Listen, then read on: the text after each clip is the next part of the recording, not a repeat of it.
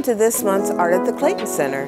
This month we have two fabulous artists that you definitely want to come down here and check out.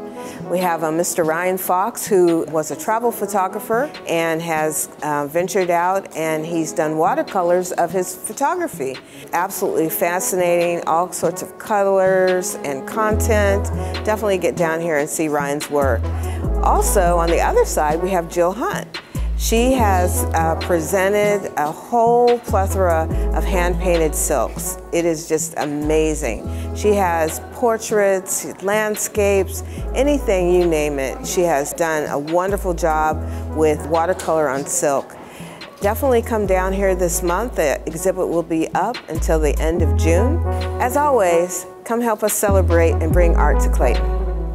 My name is Ryan Fox. I'm a visual artist. I live outside of Raleigh, North Carolina now, and I've been painting watercolors for about 7 years. Now my background is I was a professional travel photographer for a decade. You can see some of my images are from all over the world, and about 7 or 8 years ago I realized that digital photography killed the market for traveling, and I thought, well, if I can't travel and take photographs, maybe I should go back to painting. I took one watercolor class in college, and then I decided to start painting again 7 years ago.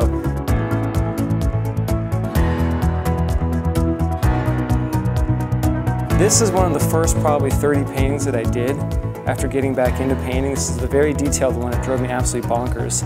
So not all my work is super detailed. Some of it's very loose, but it's all based on the photographs I shot as a professional travel photographer. And it's fantastic to have the background as a photographer because you understand composition, you have a good understanding of colors.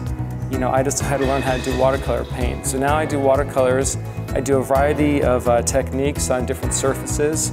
Like I said, some of them are very detailed, some of them are very kind of loose and abstract. It's just fun because you can go to work and every day you can do something completely different. Most of the stuff I had to learn, you know, it was just through YouTube and just through trial and error. But there's so many ideas out there, and it's so much more accessible than it was, you know, 15, 16 years ago when everything was just a couple books in the library or the bookstore. It's really fun because I see all these different things I want to try every single day, and I'm constantly inspired to try new work.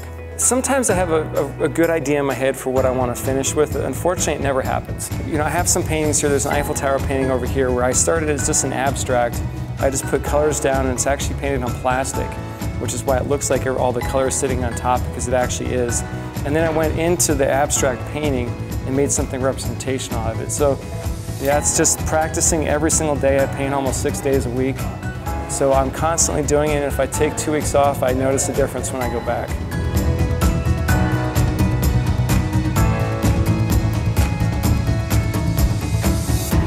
I'm Jill Hunt.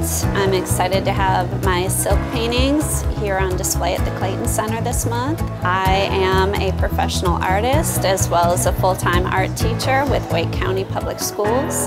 For the most time that I've taught, I've worked with elementary age kids. They're so easily motivated and just so naturally creative. My inspiration for my paintings, there's a variety of inspiration actually.